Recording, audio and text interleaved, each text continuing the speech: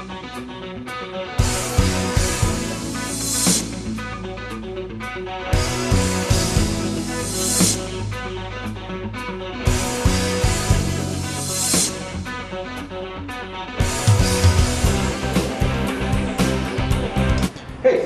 is the Pink Panther a good movie?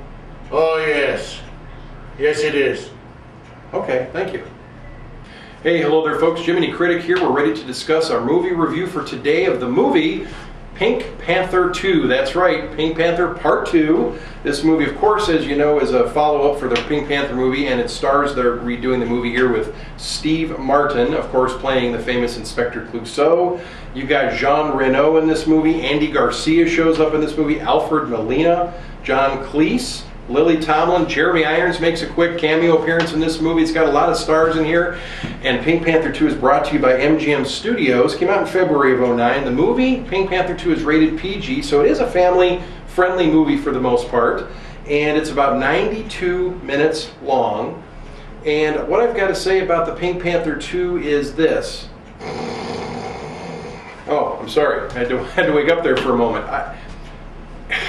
I like to see when studios put out movies that a family can go to see together. There's not, if you think about it, how many movies have you gone out to see in the last year where you could take mom, dad, and the kids, not the screaming babies, of course, please don't do that, but mom, dad, and the kids who are old enough to sit and watch a movie, you can all kind of go out together and watch a movie. And the Pink Panther movies here, 1 and 2, are those kind of movies. But you know what's disappointing?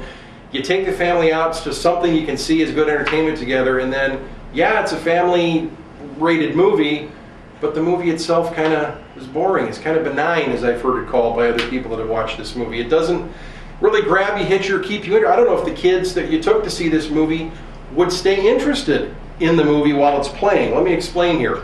Obviously, you know, the Pink Panther series was very famous 60s and 70s with Peter Sellers. It had other stars as well, but very famous, funny movie starring Peter Sellers. Well, Steve Martin, who was a very, very funny comedian and actor, many, many movies, written books, obviously star of stage and screen, can be very, very funny in different things that he plays, but somehow just doesn't seem to gel in these Pink Panther series that he's tried to redo.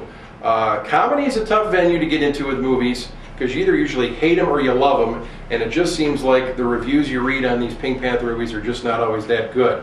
So Pink Panther 2, clean movie, family movie, yep. Take the family to see it, but don't be surprised that their head falls into their bucket of popcorn while they're watching the movie and you have to revive them before the rolling credits show up.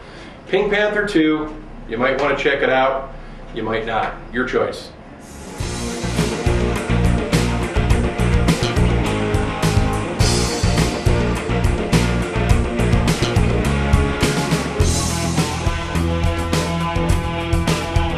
I thought you told me the Pink Panther was a good movie.